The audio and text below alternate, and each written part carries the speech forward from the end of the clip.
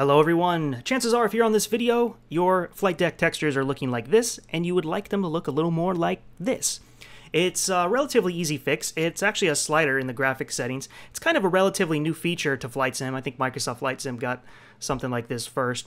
But basically what it does is it makes the sim a smaller resolution and then upscales it to your native resolution. And that's how you get the performance gains. More for people with lower end PCs to try to get more out of the sim. For high-end PCs, you can run this at full resolution or ultra. If you pay attention here to the lights panel or the circuit breakers, you can see the text on those gets clear as we go up in steps for that slider. We're on ultra and then full resolution. And then just to take you through the difference, we're going to go from performance to full resolution and just look at the clarity change on that as we flick through it a few times.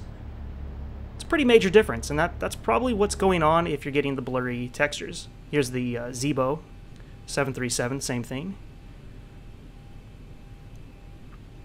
So once you're on that far right side of the slider, the ultra, the full resolution, that's probably more what you want. And if you have a good PC, you can get away with it. And even if you don't, just test it out, find a good spot.